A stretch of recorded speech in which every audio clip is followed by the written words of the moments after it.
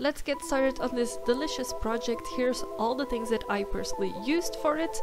First things first, take your pot, measure off your butter and put the butter onto the stove. I put this on a medium heat so the butter could start melting. While the butter is melting, I am measuring off my marshmallows and my Rice Krispies. You can find everything you need in the description box with the measurements of what I personally used.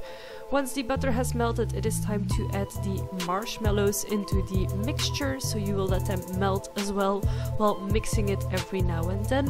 This took me about 10 minutes because I used big marshmallows. If you can find them, use these smaller ones. Once the marshmallows have completely melted and you have an even mixture, start adding in the food coloring. I am using yellow and blue to create a beautiful green shade.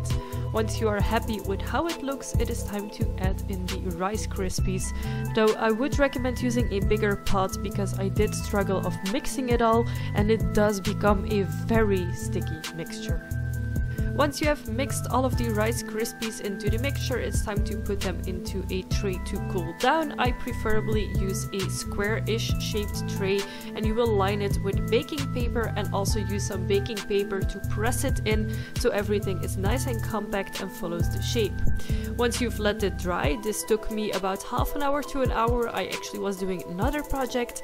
You will cut it into more or less square pieces. Now this looks a lot easier than it actually was because I did struggle and then I did pull them apart to be able to decorate them.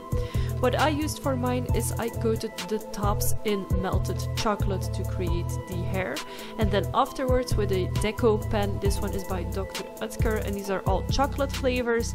I used a darker pen to create the eyes and the mouth, and then afterwards a white chocolate pen to create the eyeballs, so the white of the eyes. You can also use melted chocolate for this.